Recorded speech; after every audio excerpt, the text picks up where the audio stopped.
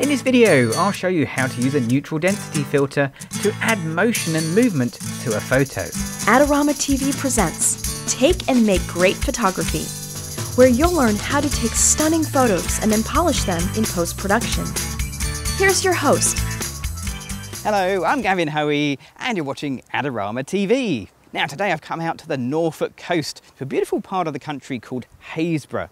Now it has this fantastic red and white lighthouse. I mean, you've got to photograph it. And when you combine it with this beautiful field, it's got this fantastic crop growing in it, that's going to be terrific. Now there is a very small breeze blowing today, and that's causing all of the crop just to move a little bit. And I want to capture that movement in my photographs. Now to do it, I need to use a shutter speed of at least 5 seconds and probably longer. So how do I do that? Well, you might think I'm going to work in shutter priority mode, and you'd be right. And you might think I'm just going to dial in 5 seconds exposure. And you'd be right, but it doesn't quite work that simply. Let me show you why. Okay, so I'm on ISO 100, I'm on a shutter priority mode, so that's TV on a Canon, and I've got 5 seconds dialed in. Let me just take a picture and I'll show you why it doesn't work. And 5 seconds, nearly there, there it is. Okay, and what I end up with is a completely white picture. Nothing recorded at all, because at 5 seconds, that's far too long for the camera to record any detail. The exposure for this is probably more like a 500th of a second, not 5 seconds. So I need to get my shutter speed down to 5 seconds by reducing the ambient light that's entering the camera. I do that by using a filter. Now, if you have a look at the Adorama Learning Center, you can find out lots of information about filter types, but I'm using one very special one. It's this one right here. This is a neutral density, and it's not any old neutral density. This is a 9-stop neutral density. It's the Hoyer ND400, and this filter is going to allow me to drop my shutter speed to 5 seconds, 10 seconds, even 20 seconds, even in the middle of the day with bright sunshine like we've got here. All I need to do is just add it onto the camera, so let's just screw this filter onto the lens.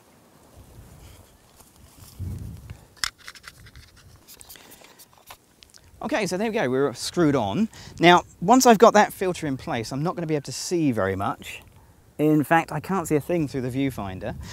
So I'm going to switch on to live view mode, which means I can actually see on the back of the LCD what my camera is seeing. Now, if you're an SLR user, this has a big advantage because it also flips up the mirror, and when you flip up the mirror, you get less camera shake because you don't have that movement of the mirror moving when you take the photo. Now, to minimize camera shake, of course, I'm using a tripod, goes without saying. I'm also going to put this into the 2-second self-timer, so when I press the button, it'll have 2 seconds and then the shutter will fire, but it does it super silently because we're in live view mode. 5 seconds later, we get the shot. Now the shutter speed you need will vary depending on the amount of breeze you've got and the object you're photographing and how much it moves, and of course how wide the lens you're using. Now I'm using my 24-105 lens at the 24mm end, and at 5 seconds I can see a bit of movement in there. That looks good. Let's double it up to 10 seconds.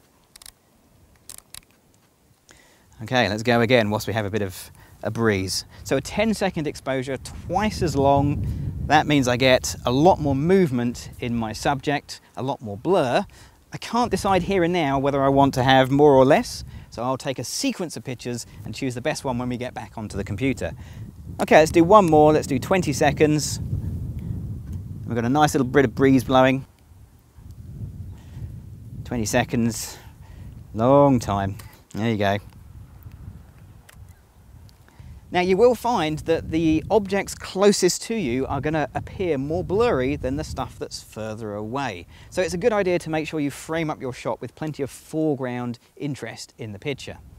And to that end, because I want more foreground, I'm actually going to just flip over my camera and also take the same shot in upright, in portrait format. Okay, so let's recompose for that. Now again, I'm going to use the live view. There we go. And we'll lock that off. Now in the upright format, I've got a completely different looking picture, much more foreground interest, much more dramatic looking picture. At least that's how it appears now on the camera. But of course, if you've done this yourself, you know you should never trust the back of your camera. You may find you prefer a different one when you get back in front of the computer. Okay, so I'm going to take the same 3 pictures again, and then we're going to have a look at the results back on the computer, and we'll see which one works best. So join me in just a moment.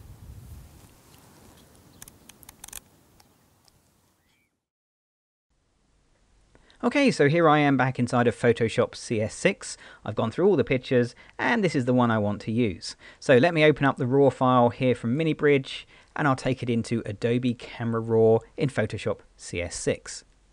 Now, what am I going to do? Well, probably not too much, but the first thing I want to do is to crop the picture. Have a look at the corners of the image, and you'll just see these little dark areas. That is the very edge of my neutral density filter just creeping in to the frame. So I'm going to get the crop tool and remove those by recropping the picture. I also get the advantage of doing that, means I can recompose it slightly, and I can bring that lighthouse dead center where I really wanted it. Now, looking at the sky, it's a little bit bright here on the left hand side, but one of the advantages of shooting in RAW is the latitude that you have to adjust and recover things like shadow and highlight detail.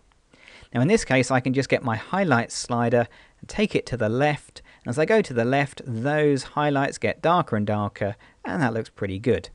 If you're using an older version of Photoshop, then have a look for recovery, which does a broadly similar thing. Okay, so that's pretty good. What else can we do here? Well, it looks a bit flat, so I'm going to add in a bit more contrast just to give it a bit of lift.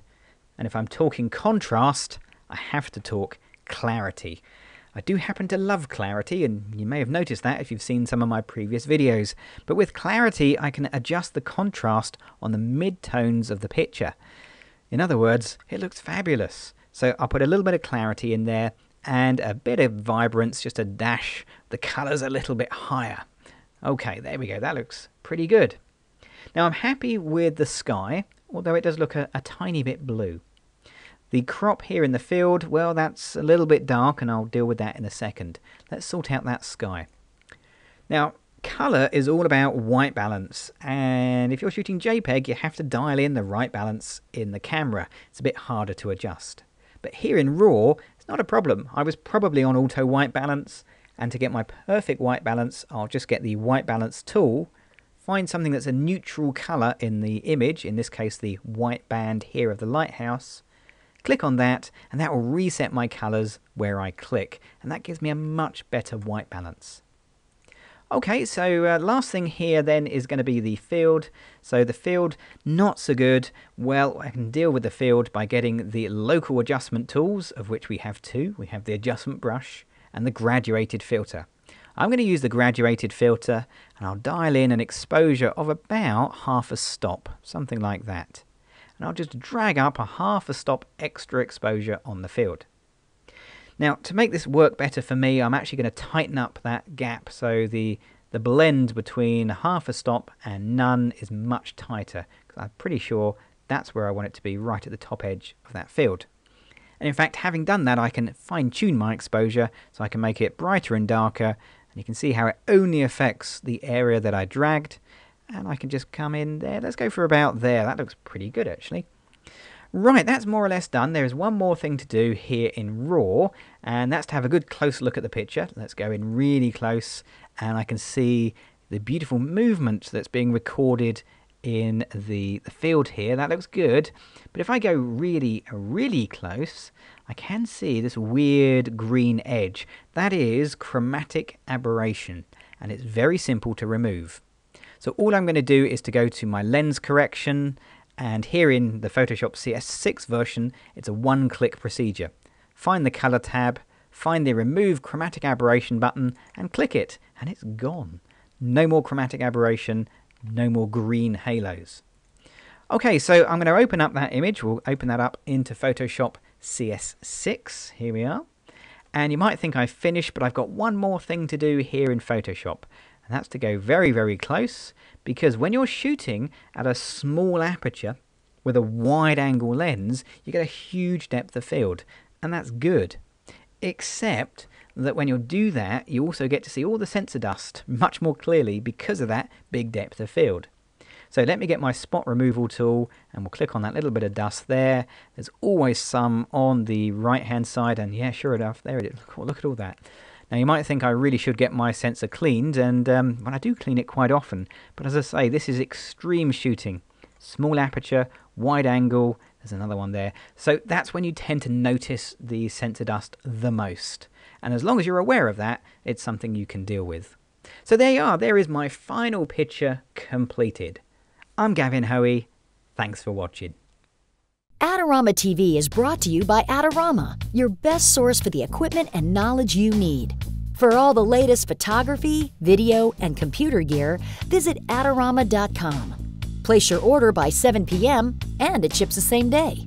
Plus, the next time you're in New York City, be sure to visit our store located on 18th Street between 5th and 6th Avenue.